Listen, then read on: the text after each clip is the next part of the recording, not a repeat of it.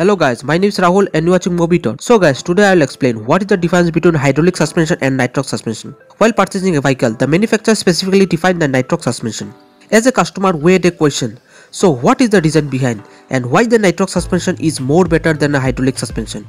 So in this video, we're going to understand what is the difference between hydraulic suspension and nitrox suspension. So friends, if you are new to my channel, then please subscribe to my channel and stay tuned and watch the full video.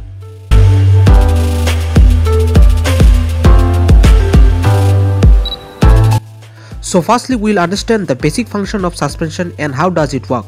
Basically, suspension composed of a spring, rebound adjuster, bearing, hydraulic oil, piston, seal block and piston rod. All these components set together to form a shock absorber. Suspension work in two cycles, the compress cycle and extension cycle. The compress cycle occurs as a piston moves downward, compressing the hydraulic fluid inside the chamber below the piston. An extension cycle occurs as a piston moves toward the top of the pressure tube and pressing the fluid in the chamber above the piston. So now, why nitrox suspension is better in terms of the stability and comfort than a hydraulic suspension? The hydraulic suspension use oil and piston for a shock absorb. While the traveling of an off-road condition for a long time, due to the heavy jerk, the oil present in a suspension turn into a foam, which affect the bumping ability of the suspension. This foaming usually caused by the air bubble in oil during suspension in action. This is similar as shaking a can of an oil. After the shaking of an oil inside the can turn into a foam.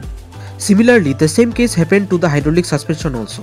As this, the foam temporarily reduced the bumping ability of the piston. So now, in order to solve this problem, nitrox suspension came into an existence, which secondary cylinder connected to the suspension, which act as a reservoir of an oil and pressurized gas, that is nitrogen.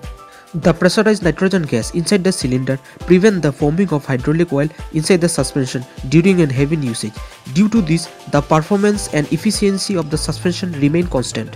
This nitrogen gas also help in absorbing the jerk of an off-road and provide smooth riding for both rider and pillion. The new Bajaj Pulsar 200 NS, Pulsar 200 RS and some other motor vehicles use nitrox suspension. Nitrox suspension provide a better stability and also provide comfortable long ride to the riders as the performance remain unchanged since the foaming never occur.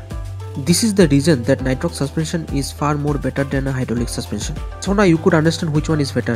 While you will go for a purchasing a vehicle, you could differentiate between hydraulic suspension and nitrox suspension. Hope you understand the difference between. If you had any question, then write in comments.